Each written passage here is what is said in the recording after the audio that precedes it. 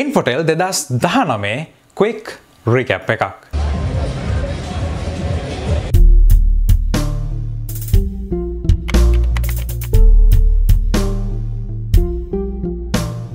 ඔයගොල්ලෝ සාදරයෙන් පිළිගන්නවා Infotel 2019 quick recap වීඩියෝ එකට. ඉතින් මෙතනදී Infotel 2019 එක්සිබිෂන් එකේ අන්තිම දවසේ තමයි මට යන්න පුළුවන් වුණේ. ඉතින් එතනදිත් සම්පූර්ණයෙන්ම ආරම්භයේ ඉඳලා අවසානයේ දක්වා හැම දෙයක්ම කවර් කරන්න බැරි වුණා. නමුත් මම හිතනවා සමහර විට ඔයගොල්ලන්ට එක්සිබිෂන් එකට එන්න බැරි වෙන්නේ නැති, සමහර විට එක්සිබිෂන් එකට එන්න ඇති. නමුත් ඒ දෙගොල්ලන්ටම හරියන විදිහට වැදගත් ඒ වගේම සමහර විට මග ඇරිච්ච දේවල් මේ වීඩියෝ එකෙන් කවර් වෙනවා කියලා. ඉතින් පළවෙනියටම කතා කරන්න තියෙන්නේ අපිට හම්බෙච්ච Fujitsu scanner stall එක ගැන. ඉතින් මෙතනදී තියෙන විශේෂත්වය තමයි අපි දන්නවා ස්කෑන් එකකින් කරන්නේ අපේ ડોකියුමන්ට් එකක් print medium එකේ තියෙන ડોකියුමන්ට් එකක් ස්කෑන් කරලා digital version එකකට convert කරන එක, පරිවර්තනය කරන එක. ඉතින් මෙතනදී මේ සංජය private limited කියන stall එකේ තිබ්බ Fujitsu scanner මාදිලි පෙළේ තිබ්බ අපිට ඉතාමත් වැදගත් වෙන ස්කෑනර්ස් කීපයක්ම. මේකෙන් ප්‍රධානම දේ තමයි අපි හිතමු යම්කිසි පොතක් ඒ විදිහටම තියාගෙන එහෙම නැත්නම් ෆයිල් එකක් ඒ විදිහටම තියාගෙන ඉතාමත් වේගෙන් ස්කෑන් කරන්න පුළුවන් ස්කෑන් එක. මේ හරහා පොතක් වගේ දෙයක් අපිට පිටුවෙන් පිටුව පෙරලද්දි බොහොම වේගෙන් ස්කෑන් කරලා ඒකේ ඩිජිටල් වර්ෂන් එකක් බවට ගන්න පුළුවන්. ඒක අපිට PDF එකක් එහෙම නැත්නම් ඕන විදිහකට ගන්න පුළුවන්. ඒ වගේම තමයි තව ස්කෑන් එකක් තිබ්බා. මම කියන්නේ කීපයක් ගැන විතරයි. A4 කොළ විදිහට තියෙන මොන හරි ඩොකියුමන්ට්ස් තියෙනවා නම් ඒවා ඉතාමත් වේගෙන් ස්කෑන් කරලා ගන්න පුළුවන් ඩිජිටල් කොපීස් විදිහට. ඒ වගේම තමයි මෙතනදී එක එක වැඩවලට හරියන විදිහට පුංචි වවුචර්ස් එහෙම නැත්නම් කූපන් වගේ දේවල් ඩිජිටල් දත්ත බවට පත් කරන්න මේ වගේ ස්කෑනර්ස් තිබ්බා. ඉතින් මේක ඉතාමත් වැදගත් වෙනවා විශේෂයෙන්ම ලංකාවේ අපි තොරතුරු තාක්ෂණය ගැන කතා කරනවා. ඒ වුණාට අපේ රජයේ කාර්යාල බොහොමයක් තවමත් ඔපරේට් වෙන්නේ අර 1960-70 ගණන් වල තිබ්බ ෆයිල් සිස්ටම්ස් වලින් කියන එක හැමෝම දන්නවා. සමහර තැන් ඩිජිටල් බවට පත් වෙගෙන එනවා. නමුත් මෙතනදී තියෙන ප්‍රධානම ගැටලුව තමයි සමහරට අපි හිතමු රජයේ ආයතනයක් ඩිජිටල් බවට පරිගණක දීලා ඒ සිස්ටම්ස් දීලා ඒ බවට පත් කරන්න ගියොත් මේ වෙනකම් අවුරුදු ගණනක් ගොඩ ගැහිලා තියෙන එකතු වෙලා තියෙන දත්ත ඒගොල්ලන්ට සිද්ධ වෙනවා අලුත් සිස්ටම් එකට එන්ටර් කරන්න. ඉතින් මෙතනදී තියෙන පහසුව තමයි මේ වගේ ස්කෑනර්ස් හරහා අපිට පුළුවන් බොහොම ලේසියෙන්ම ෆයිල්ස් ගලවන්නේ නැතුව ඉතාමත් වේගෙන් ඒ දේවල් ස්කෑන් කරලා ඩිජිටල් දත්ත බවට පත් කරන්න.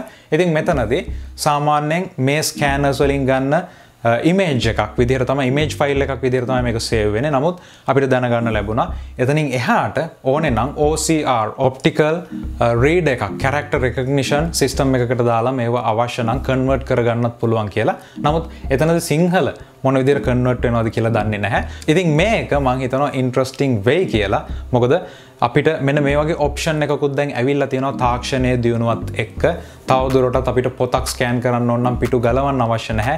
ඒ විදිහටම තියාගෙන ස්කෑන් කරන්න පුළුවන්. ඉතින් දෙවෙනියට මම කතා කරන්න යන්නේ අපි හැමෝටම වැදගත් වෙන දෙයක් ගැන. ඒ තමයි මේ දවස්වල වැඩියෙන්ම සිද්ධ වෙන දෙයක් තමයි identity theft කියන එක. ඔයා වගේ තවත් page එකක් බොහෝ විට හැදෙනවා. ඒ හරහා නොයෙකුත් ක්‍රියාකාරකම් සිද්ධ වෙනවා. මඩ ගහන දේවල් එහෙම නැත්නම් ඊට සමාන දේවල්. ඉතින් මෙතනදී මේකත් සිද්ධ වෙන්නේ බොහෝ විට Facebook එක හරහා. මොකද Facebook කියන social media platform එක මේ වෙනකොට හැම තැනටම පැතිරිලා ඉවරයි.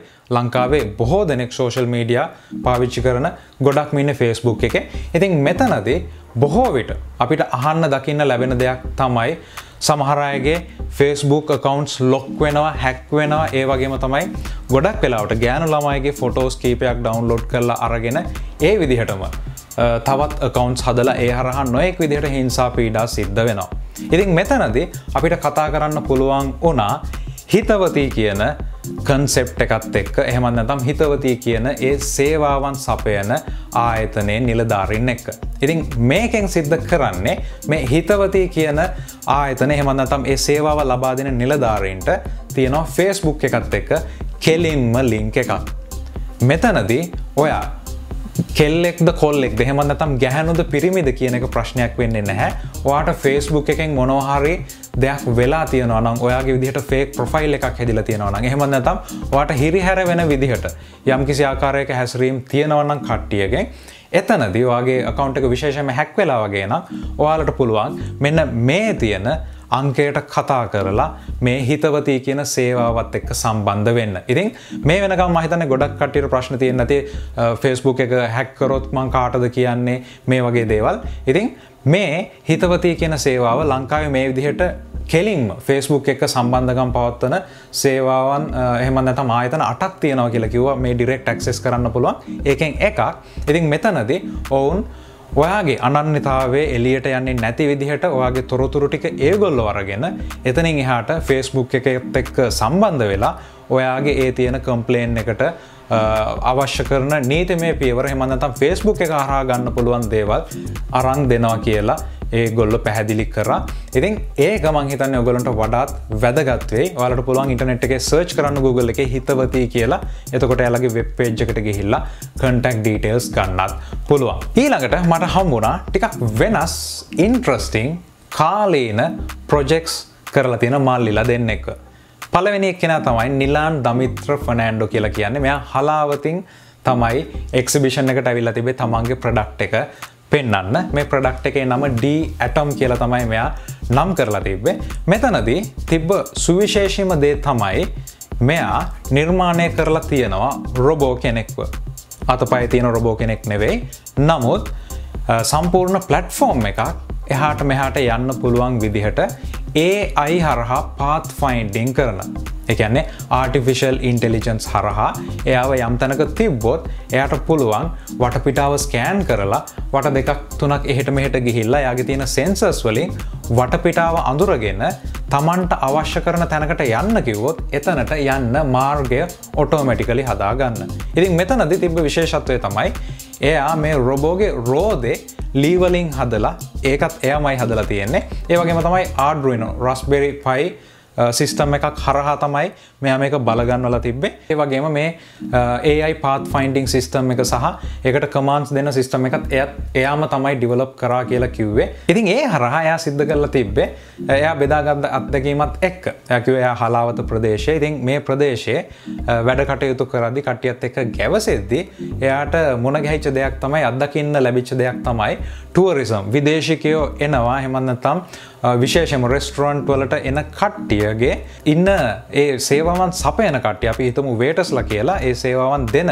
පුද්ගලයන්ගේ තියෙන යම්කිසි හැසිරීම් නිසා ගොඩක් වෙලාවට මේ පාරිභෝගිකයන් මේ විදේශිකයන් මේවට එන කට්ටිය හිත අමනාප වීම සිද්ධ වෙනවා කියලා. එයාලගේ ගොඩක් වෙලාවට තියෙන ඒ හැසිරීම් රටා එක්ක ඉතින් මේකට තමයි මෙයා විසඳුමක් හොයලා තියෙන්නේ. ඉතින් මේ D Atom කියන ප්‍රොජෙක්ට් එකේ පරමාර්ථය තමයි අපි හිතමු හොටෙල් එකක නම් මේ රොබෝ ගිහින් තිබ්බට පස්සේ එයාට පුළුවන් වෙනවා බොහොම ලේසියෙන් මේ හොටෙල් එකේ තියෙන සම්පූර්ණ ඉඩ අරගෙන ස්කෑන් කරලා එයාට රූට් එකක් හදාගන්න ඔටෝමැටිකලි AI path finding හරහා.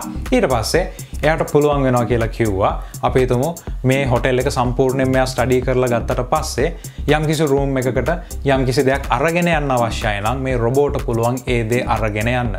ඉතින් මෙතනදී එයා වේගවත් නැහැ සෑහෙන. ඒ වගේම තමයි මම අහපු ඊළඟ ප්‍රශ්නේ රොබෝට යන්න පුළුවන් නම් පඩිපෙළ වල යන්න බැරි කතාවක් තියෙනවා. මොකද රෝද වලින් යන්නේ. ඉතින් එතන දෙයක් කිව්වා ඒක ලිමිටේෂන් එකක්. නමුත් හොටෙල් එකේ ලිෆ්ට් එකක් තියෙනවා නම් මේ සර්කිට් එකේ මේ ලෙවල් එකේ තියෙන රොබෝට පුළුවන්ලු ඒ ලිෆ්ට් එකත් එක්ක sannivedanaya කරලා ඒ සර්කිට් එකත් එක්ක සම්බන්ධ වෙලා ලිෆ්ට් එක ගෙන්නගෙන Tamanට අවශ්‍ය කරන ෆ්ලෝ එකටත් යන්න. ඒ තත්වයට එයා හිතලා තියෙනවා ඒ සොලියුෂන් එක තියෙනවා කියලා කිව්වා. ඉතින් මෙතනදී තාම ඉන්වෙස්ටර් කෙනෙක් නැහැ කියලා කිව්වා. ඒ වගේම තමයි රොබෝගේ උඩ ට්‍රේ එකක් හයි කරලා තියෙනවා. ඉතින් මම හිතන්නේ පටන් ගැනීමකට මේක බොහොම ඇති. මේක young scientist කම්පියුටර් ෆෙඩරේෂන් එකේ තිබ්බ තරඟකින් ප්‍රථම 3 දෙනාට ඇවිල්ලා ඒ වගේම ඊළඟට වියට්නාමයේ තියෙන තවත් ප්‍රදර්ශනයකට මේ අරගෙන යන්න සූදානම් වෙනවා කියලා කිව්වා. ඉතින් මේක බලාගෙන ඉන්නවා නම් විශේෂයෙන්ම මේ මල්ලිට අතහිත දීලා මේ ප්‍රොජෙක්ට් එක ඇත්තටම ප්‍රැක්ටිකල් ලෙවල් එකෙන් අරන් එන්න පුළුවන් එක්කෙනෙක් මම හිතනවා ඒක අනිවාර්යයෙන්ම ඔයගොල්ලෝ කරන්න ඕනි කියලා. මේක ලංකාවේ නිර්මාණයක් අපේ මල්ලි කෙනෙක් තරුණයෙක් හිතලා සොලියුෂන් එකක් දීපු නිර්මාණයක්. ඉතින් මෙතනදී මම කියන්නේ නැහැ මේකෙන් අපේ ඉන්න හොටෙල් වල ඉන්න වේටර්ස්ලා රිප්ලේස් කරන්න කියලා. නමුත් ශ්‍රී ලාංකීය අනන්‍යතාවය තියාගෙන අපේ කෙනෙක් හදුවා කියලා මේ වගේ රොබෝට් එක්කෙනෙක් හැම හොටෙල් එකකටම දෙන්න පුළුවන් නම් පෙන්වන්න පුළුවන් නම් මේ අපේ කෙනෙක් හදපු දෙයක් කියලා මම හිතනවා ඒක මූලික පියවරක් වෙයි මේ වගේ දේවල් බොහොම අමාරුවෙන් නිර්මාණය කරලා ඉස්සරහට එන්න අලුත් විදියට හිතන්න පටන් අරන් තියෙන තරුණ පරපුරකට. ඊළඟට හම්බුනේ සවින්දු සංජන මල්ලිව. ජයවර්ධනපුර විශ්වවිද්‍යාලයේ ඉගෙනුම ලැබමින් ඉන්නවා කියලා කිව්වා. හෝමාගමෙන් තමයි එයාගේ ප්‍රොඩක්ට් එකත් එක්ක අරන් ඇවිල්ලා තිබ්බ එක්සිබිෂන් එකට. මෙතනදී එයා ගාව තිබුණේ පුංචි ග්ලව් එකක්. මේක හරහා එයා ලැප්ටොප් එකේ ප්ලේ වෙලා තිබ්බ ගේම් එකක් කන්ට්‍රෝල් කරා. ගේම් එක බොහොම සරල මූවමන්ට් තියෙන ගේම් එකක්. ලොකු දේවල් නැහැ. නමුත් මේ කන්සෙප්ට් එක ඉතාමත් වැදගත් දෙයක්. මෙතනදී මේ වගේ දේවල් සමහර විට ලෝකේ ඇති. ඕගොල්ලන්ට හම්බෙලා තියෙනවා නම් අනිවාර්යෙන් පල්ලෙහා කමෙන්ට් සෙක්ෂන් එකේ දාන්න. මෙතනදී මට මේ අයිඩියා එක ඇවිල්ලා තිබ්බේ Xbox එකට එන Bluetooth control එකක් පාවිච්චි කරද්දී. ඉතින් මෙයා කිව්වේ Xbox එකක් හැමෝටම ගන්න බෑ. නමුත් අපි හැමෝටම යම් කිසි විදිහකට second hand හරි computer එකක් ගන්න පුළුවන්. ඉතින් මේ වගේ ගන්න කට්ටියට මේ Bluetooth controller එකක් සම්පූර්ණයෙන්ම අරගෙන experience එකක් ගන්න බැරි වුණාට එයාට හිතලා තිබ්බා මේ විදිහේ මේ Bluetooth controller එකක් හදන්න පුළුවන්ද කියලා එයාට හොයාගන්න පුළුවන් දේවල් වලින්. ඉතින් එයා කරලා තිබ්බේ gyroscope එකක් එහෙම නැත්නම් motion sensor එකක් අරගෙන circuit එකක් ඔයාලට පේනවා ඇති. ඊට පස්සේ ඒක Arduino platform එකකට connect කරලා Bluetooth connection එකක් එක්ක පුංචි gadget එකක් හදලා තිබ්බා glove එකකට සම්බන්ධ කරලා. ඉතින් මේක හරහා අපිට පුළුවන් වෙනවා මෙතනදී එළියට තිබ්බ එකම connection එක power bank එකකට ගිහිල්ලා තිබ්බා මේක. නමුත් එයා කිව්වා එයා battery එකක් glove එකටම දාලා හැදුවේ ඒකේ මොකක් හරි ප්‍රශ්නයක් ආවා කියලා. ඉතින් මෙයා මෙතනදී කිව්වේ මේ Bluetooth control එක හරහා ලැප්ටොප් එකට සම්බන්ධ වෙලා මේ ජයිරෝස්කෝප් එකෙන් මේ මෝෂන් වලින් අපිට ඕනම ඉන්පුට් එකක් මැප් කරලා හදන්න පුළුවන් කියලා. ඉතින් මේක මම හිතන්නේ වෙනම තැනකට අරන් යන්න පුළුවන්. එයා කිව්වා හරි විදිහට ෆන්ඩින් හම්බුනොත් එයාට බැක් කරන්න කෙනෙක් හම්බුනොත් මේක ඉස්සරහට නිපදවන්නත් පුළුවන් කියලා. ඉතින් ලංකාවේ නිර්මාණයක් විදිහට සමහර විට හැම කම්පියුටර් ෂොප් එකකටම මේ වගේ දෙයක් එයාට දාගන්න පුළුවන් වුණොත් ඉදිරියට ඒකත් මම හිතන්නේ තවත් ජයග්‍රහණයක් අපි ලබන. ඉතින් මෙතනදී මට දැනෙච්ච දෙයක් තමයි මේ විදිහේ ග්ලව් එකක් අපිට බොහෝ විට disabilities තියෙන කට්ටියට මේක පාවිච්චි කරන්න පුළුවන්. ගොඩක් වෙලාවට පරිගණකයක් වගේ දෙයක් කන්ට්‍රෝල් කරන්න එයාලට පරිගණක ඉගෙන ගන්න මේ පැත්තට එන්න.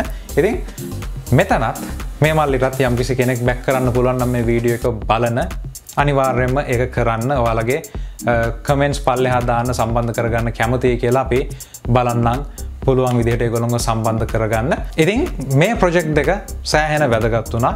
ඊළඟට මට හම්බුණා තවත් ඇප් එකක් මේ වෙනකොට හදලා ඉවර කරලා තියෙනවා. ඉතින් මේක බලද්දි මගේ ඔළුවේ තිබ්බ අයිඩියා එකක් මේ විදිහ දෙයක් කරන්න අවශ්‍යයි කියලා. නමුත් ඒක ඇත්තටම ප්‍රැක්ටිකල් ලෙවල් එකකින් වෙනත් කෙනෙක් හිතලා සාර්ථකව කරලා තියෙනවා දකිද්දි තවත් ගොඩක් සතුට හිතුණා. ඉතින් මේ ඇප් එක තමයි මං කිව්වා කියන ඇප් එක.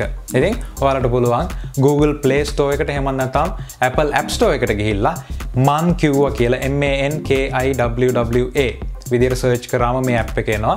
ඩවුන්ලෝඩ් කරලා ඉන්ස්ටෝල් කරගන්න. ඉතින් මෙතනදී මට දැනගන්න ලැබුණේ මේ වෙනකොට ඇප් එක සම්පූර්ණයෙන්ම ක්‍රියාත්මකයි. මේ වෙනකොට හදලා ලොන්ච් කරලා තියෙන්නේ. මෙතනදී සිද්ධ වෙන්නේ ඔයගොල්ලන්ට මේ ඇප් එක දාගන්න පුළුවන්. දාගෙන අපි හිතමු මේ වෙනකොට ප්‍රාදේශීය සභා, නගර සභා කීපයක් එයා එකතු කරගෙන තියෙනවා කියලා කිව්ව සිස්ටම් එකට.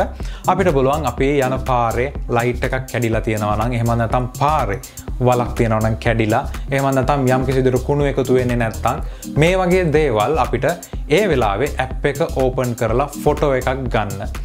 අරගෙන එයාට පුළුවන් ඒක සෙන්ඩ් කරන්න මොකද්ද මේ සේවාව කියලා වතුර සම්බන්ධයෙන්ද විදුලිය සම්බන්ධයෙන්ද කුණු සම්බන්ධයෙන්ද කියන එක සිලෙක්ට් කරලා එතනදී සිද්ධ වෙන දේ තමයි ඔයා අපි හිතමු ඉන්නේ කොළඹ නමුත් ඔයා යනවා වැලිවේරිය හරි කොහේ හරි මොකක් හරි වැඩකට ඔයා එතනට ගිහිල්ලා ඒ ෆොටෝ එක ගැහුවොත් GPS හරහා ඔයාගේ ෆෝන් එකේ ඔයා ඉන්නේ කොතනද ඒ අදාළ වෙන ප්‍රාදේශීය සභාවට තමයි ඔයාගේ කම්ප්ලේන් එක යන්නේ. මේක යන්නේ ඔයාගේ නම ගම ඒ දේවල් එක්ක නෙවෙයි.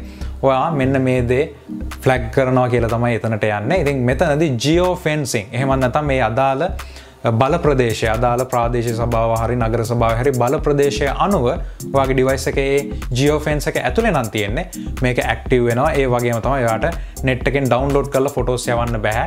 ඔයා ඒ වෙලාවේ ඇක්ටිව් කරලා ෆොටෝ එකක් ගන්න අවශ්‍යයි. මේ වෙනකොට ඒ ආයතන කීපයක් එක්කම එයා ගිවිසුම් අත්සන් කරලා තියෙන්නේ. ඒගොල්ලන්ට බෑක් එන්ඩ් එකක් හම්බෙනවා. මේ හැම දෙයක්ම එතනට වාර්තා වෙනවා. ඉතින් ඒ හරහා පුළුවන් වෙනවා බොහොම ඉක්මනින් අදාළ නිලධාරීන්ට ක්‍රියාත්මක වෙලා ඒ වැරදි නිවැරදි කරන්න. ඉතින් මේ තියෙන්නේ තොරතුරු තාක්ෂණයේ නිවැරදි භාවිතය.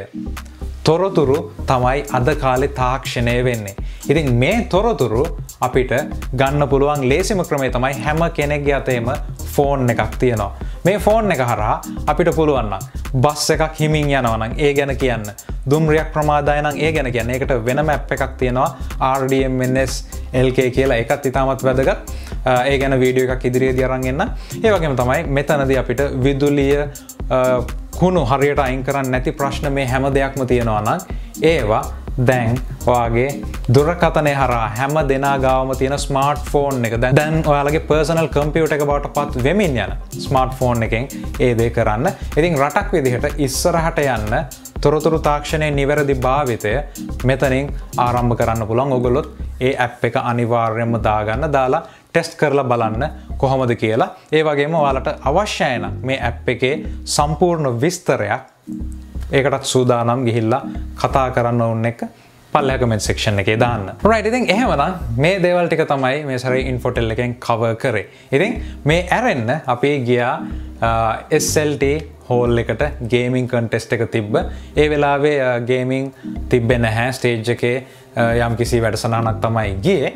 මෙතනදී අපිට හම්බුණා Red Line stall එක. ඉතින් Red Line Technologies එකෙන් එයාලගේ stall එකක් දාලා තිබ්බා. Asus PCs Asus products එතනදී ඩිස්ප්ලේ කරලා තිබ්බා. ඉතින් මේ දෙත් එක්ක අපි එදා තමයි යොදාගත්තේ අපේ pcguidelk team එකේ meetup එකට. ඉතින් ගොඩක් කල් ඉඳලා හිතාගෙන හිටපු දෙයක් නොඑක් වැඩවලදී එකතු වුණාට අපි වෙනම එකතු වෙන්න බැරි වුණා. ඉතින් pcguidelk team එකේ අපේ අසේල දැනට ඇඩ්මින් විදිහට වැඩ කරන ඒ වගේම තමයි චන්දුල මල්ලි රජිත අපේ ගේමින් සෙක්ෂන් එක බලන. ඒ වගේම බෙවන් මල්ලි සහ සමීර මෙතනදී මුණ ගැහුණා අපි සෑහෙන කාලයකට පස්සේ.